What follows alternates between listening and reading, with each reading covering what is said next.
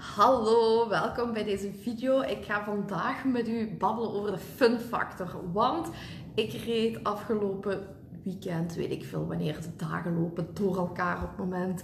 Maar ik reed dus onlangs op de weg. En ik reed langs een kruispunt en natuurlijk gejaagd als altijd. Ik ben een klein monster op de baan. Dus laat me dat even kaderen. Ik ben niet altijd even zen in de wagen. En dat is een familietrekje. Hola. Dat is een familietrekje. Wij zijn nogal vrij agressief op de baan. Het kan niet snel genoeg gaan en je kunt nooit vlot genoeg doorrijden als je voor me rijdt. Sorry, helaas. Ik ben ook maar een mens en dat is mij dus ook niet vreemd. Maar dus, monster op de weg. En ik ben gejaagd en er rijdt iemand voor me en die gaat niet snel genoeg. Ik bedoel, er is een licht, het is nog groen. Rij verdomme door. Maar die man was helemaal met zijn camionet op zijn gemakje aan het joggelen naar dat licht.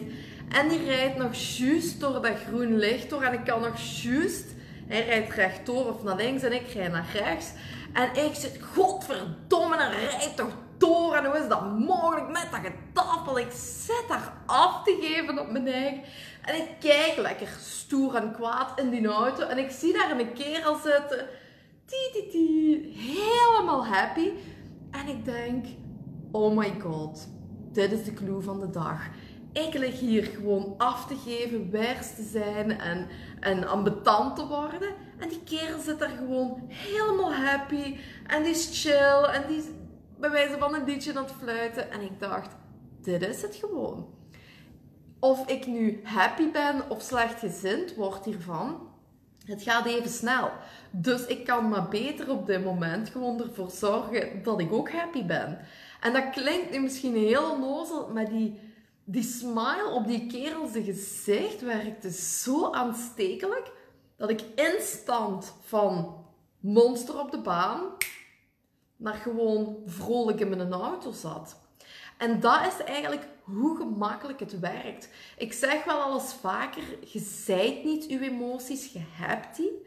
Dus dat wil ook zeggen, als ik mij lastig voel dat ik niet kwaad ben, want als ik verklaar dat ik kwaad ben, dan is dat eigen, dan is dat een stuk van mij.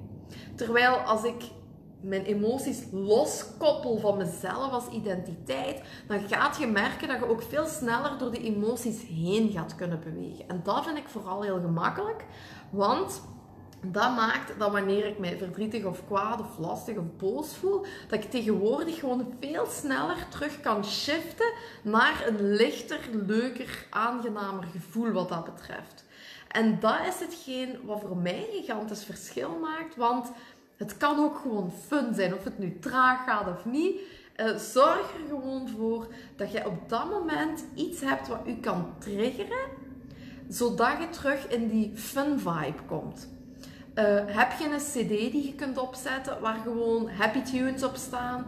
Heb je een papiertje dat je kunt plakken met een foto van iemand op, of een goede quote, of eender veel wat op je ruit. Dat is misschien niet zo heel erg veilig, maar dat je ergens in je auto zichtbaar kunt plakken. Al is het gewoon, ik heb hier zelfs een tijdje op mijn printer een post-it gehad waar gewoon een zonnetje op stond.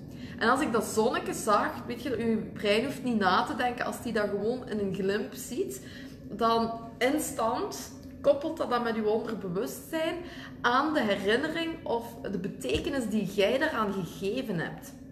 Dus misschien kun je zo gewoon hele kleine dingen integreren op plaatsen waar jij stress of druk ervaart. Misschien is dat bij u in de keuken als de jong liggen te jengelen en je probeert te koken en je wilt doordoen en je raakt niet vooruit, want ze zitten aan je been te trekken en te hangen. Wel, hang dan in de keuken toffe post-its op die u er gewoon aan helpen denken van even terug af te stemmen op die funfactor.